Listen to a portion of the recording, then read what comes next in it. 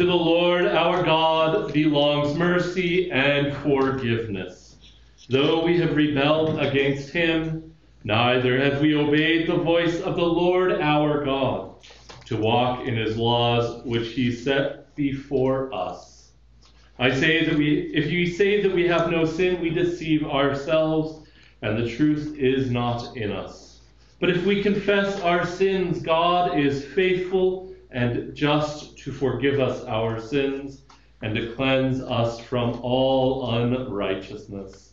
Let us humbly confess our sins unto Almighty God.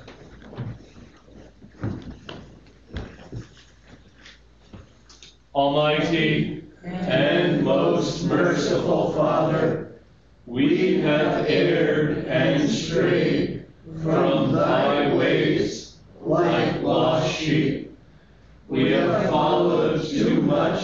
the devices and desires of our own hearts. We have offended against thy holy laws. We have left undone those things which we ought to have done, and we have done those things which we ought not to have done, and there is no health in us. But thou, O Lord, have mercy upon us, miserable offenders. Spare thou those, O God, who confess their faults. Restore thou those who are penitent, according to thy promises, declared unto mankind, in Christ Jesus our Lord. And grant, O most merciful Father, for his sake, that we may hereafter live a godly, righteous, and sober life, to the glory of thy holy name.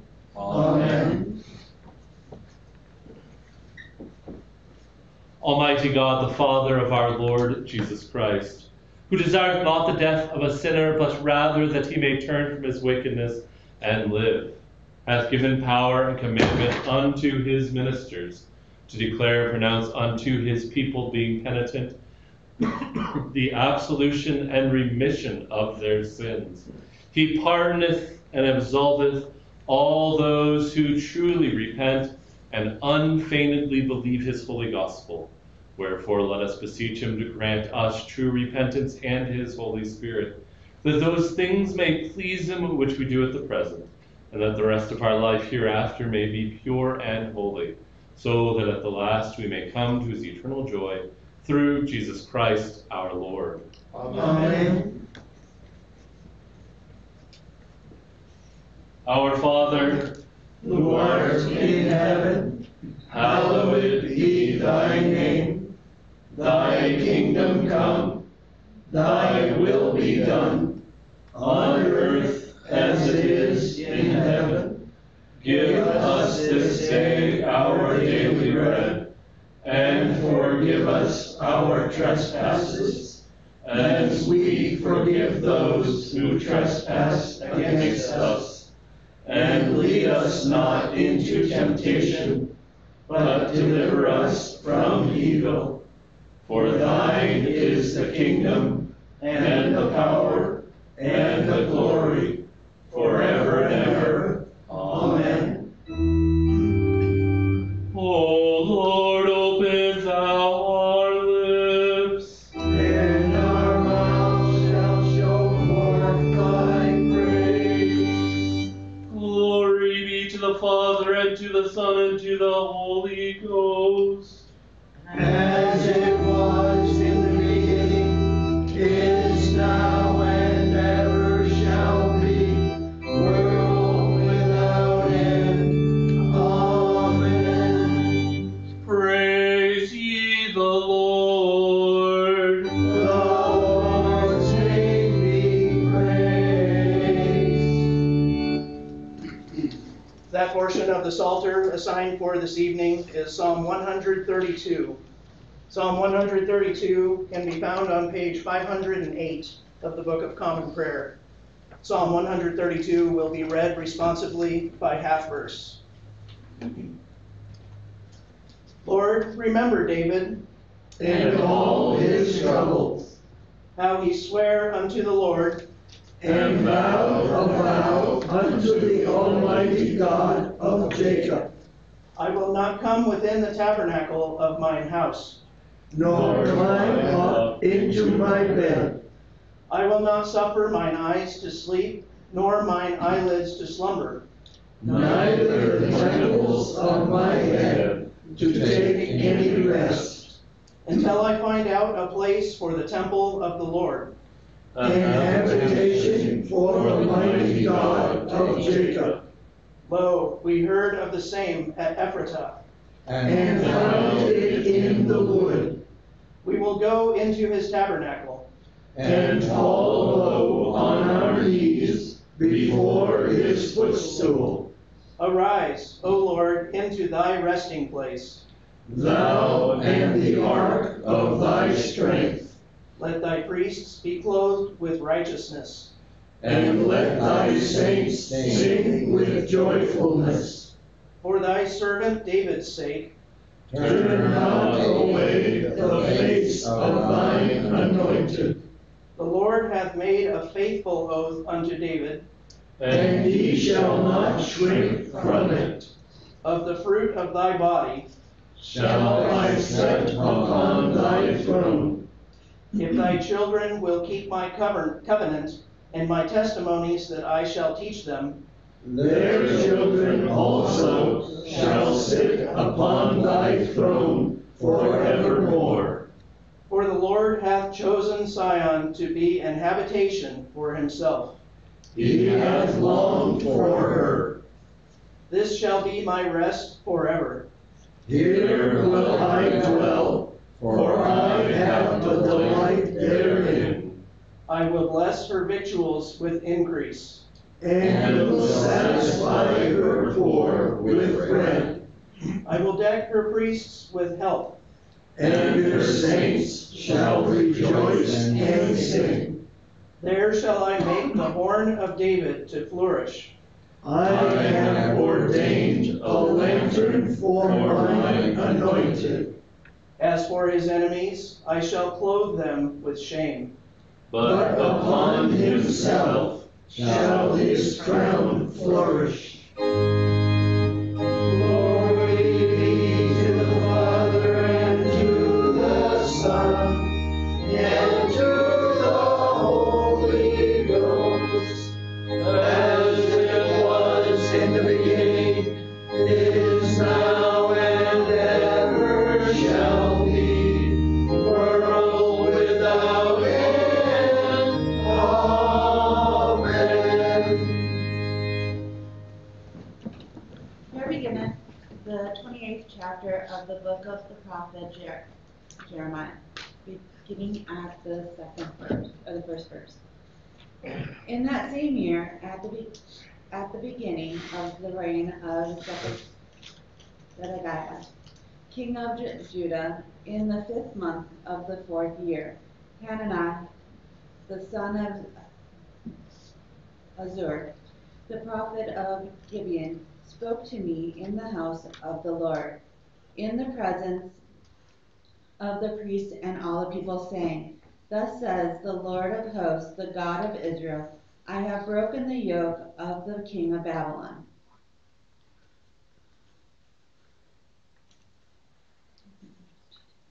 Then the prophet of Hananiah took the yoke bars from the neck of Jeremiah the prophet and broke them.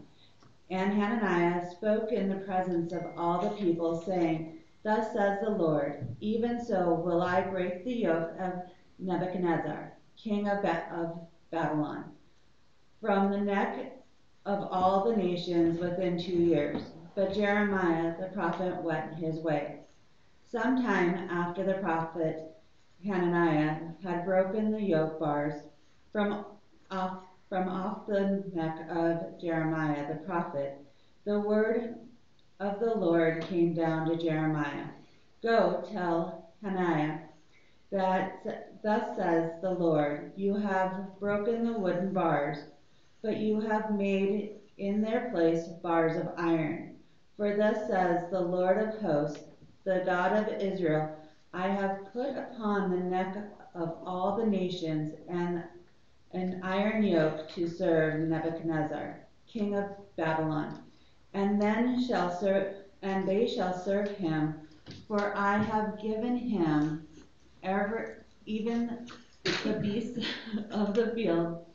And Jeremiah the prophet said to the prophet Hananiah, Listen, Hananiah, the Lord has not sent you, and you have made this people trust in a lie. Therefore, thus says the Lord, Behold, I will remove you from the face of the earth. This year you shall die, because you have uttered rebellion against the Lord. In that same year, in the 7th month, the prophet Hananiah died. Here endeth. This is the word of the Lord. Thanks be to God.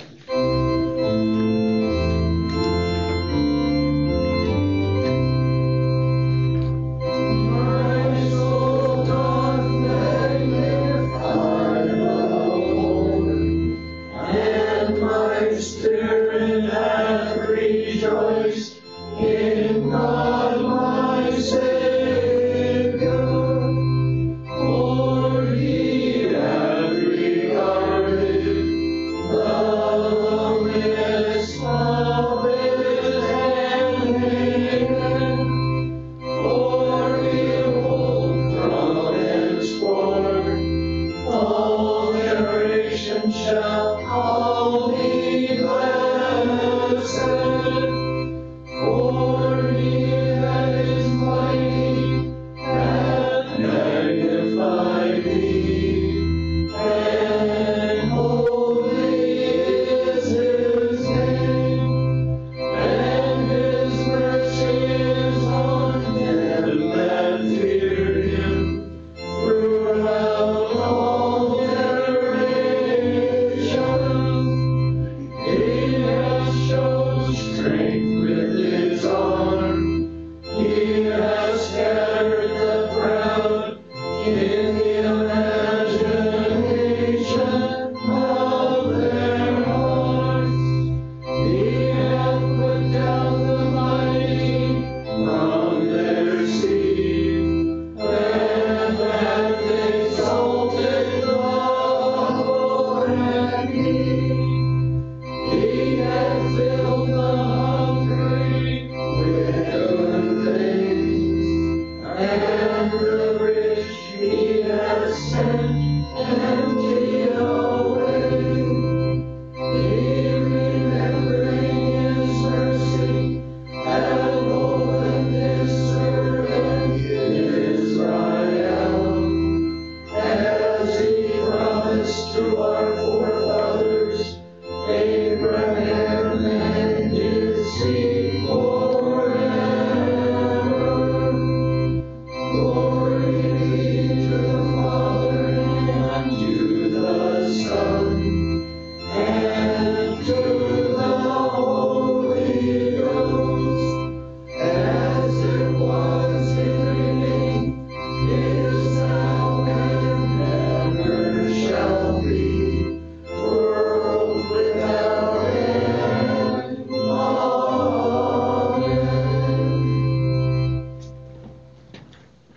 Here beginneth the 20th verse of the 12th chapter of the Gospel according to St. John. Now among those who went up to the worship at the feast were some Greeks. So these came to Philip, who was from Bethsaida in Galilee, and asked him, Sir, we wish to see Jesus. Philip went and told Andrew. Andrew and Philip went and told Jesus.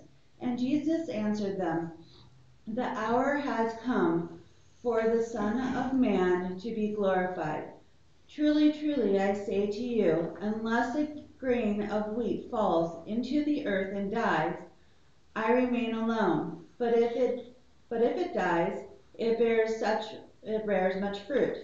Whoever loves his life loses it, and whoever hates his life in this world will keep it for eternal life. If anyone serves me, he must follow me. Where I am, here will my servants be also. If anyone serves me, the Father will honor him. Now is my soul troubled, and what shall I say? Father, save me from this hour. But for this purpose I have come to this hour. Father, glorify your name. Then a voice came from heaven. I have glorified it, and I will glorify it again. The crowd that stood there and heard it said that it had thundered. Others said, an angel has spoken to him. Jesus answered, the voice has come for your sake, not mine. Now is the judgment of the world. Now will the ruler of this world be cast out. And I, when I am lifted up from the earth, will draw all people to myself. He said this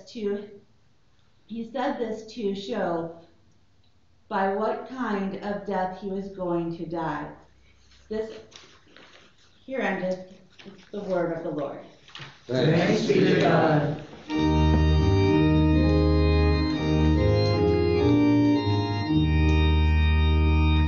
Lord, now lettest thou thy servant depart in peace, according to thy word. For mine eyes have seen thy salvation, which thou hast prepared before the face of all people, to be a light to lighten the Gentiles, and to be the glory of thy people Israel. Glory be to the Father, and to the Son, and to the Holy Ghost, as it was in the beginning, is now, and ever shall be, world without end. Amen. I believe in God, the Father Almighty, maker of heaven and earth, and in Jesus Christ, his only Son, our Lord, who was conceived by the Holy Ghost, born of the Virgin Mary, suffered under Pontius Pilate, was crucified, dead, and buried. He descended into hell. The third day he rose again from the dead. He ascended into heaven, and sitteth on the right hand of God the Father Almighty. From thence he shall come to judge the quick and the dead. I believe in the Holy Ghost, the Holy Catholic Church, the communion of saints, the forgiveness of sins, the resurrection of the body, and the life everlasting. Amen. The Lord be with you, and with thy spirit. Let us pray. O Lord, show thy mercy upon us, and grant us thy salvation. O Lord, save the state, and mercifully hear us when we call upon thee. Endue thy ministers with righteousness, and make thy chosen people joyful. O Lord, save thy people, and bless thine inheritance. Give peace in our time, O Lord. For it is thou, Lord, only, that makest us dwell in safety. O God, make clean our hearts within us, and take not thy Holy Spirit from us. We beseech thee, Almighty God, mercifully to look upon thy people, that by thy great goodness they may be governed and preserved evermore, both in body and soul, through Jesus Christ our Lord. Amen. Almighty and everlasting God, who needest nothing that thou hast made, and dost forgive the sins of all those who are penitent, create and make in us new and contrite hearts, that we, worthily lamenting our sins and acknowledging our wretchedness, may obtain of thee, the God of all mercy, perfect remission and forgiveness. through Jesus Christ our Lord. Amen. O God, from whom all holy desires, all good counsels, and all just works do proceed, give unto thy servants that peace which the world cannot give, that our hearts may be set to obey thy commandments, and also that by thee, we, being defended from the fear of our enemies, may pass our time in rest and quietness, through the merits of Jesus Christ our Savior. Amen. Lighten our darkness, we beseech thee, O Lord, and by thy great mercy defend us from all perils and dangers of this night, for the love of thy only Son, our Savior, Jesus Christ. Amen. Almighty God, whose kingdom is everlasting and power infinite, have mercy upon this whole land, and so rule the hearts of thy servants, the President of the United States, the Governor of this state, and all others in authority, that they, knowing whose ministers they are, may above all things seek thy honor and glory, and that we and all the people, duly considering whose authority they bear, may faithfully and obediently honor them, according to thy blessed word and ordinance, through Jesus Christ our Lord, who with thee and the Holy Ghost liveth and reigneth ever, one God, world without end.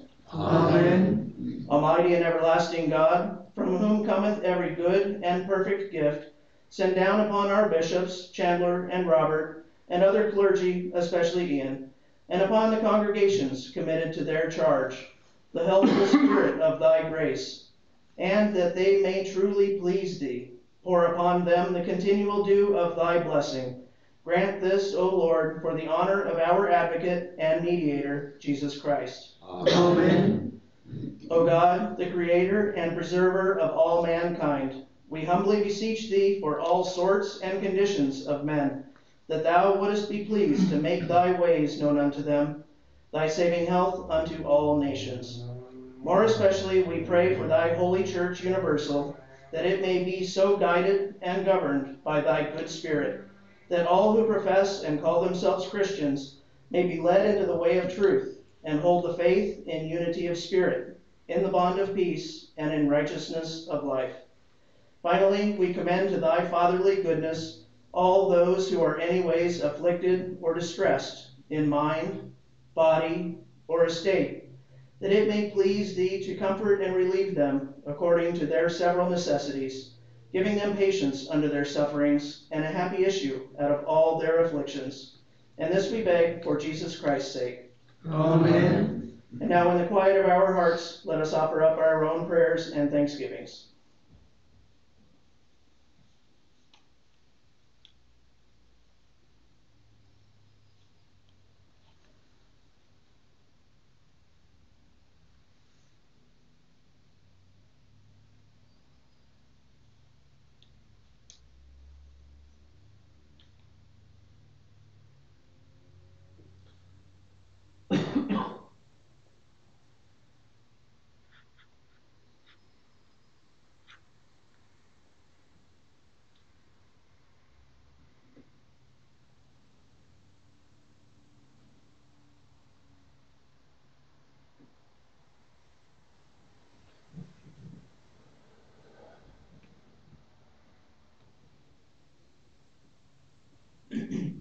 And now, in one voice, let us say together a general thanksgiving.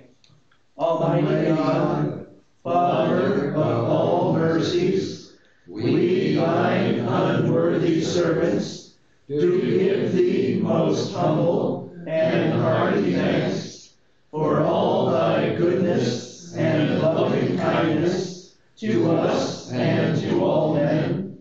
We bless thee for our creation, preservation, and all the blessings of this life, but above all for thine inestimable love in the redemption of the world by our Lord Jesus Christ, for the means of grace and for the hope of glory.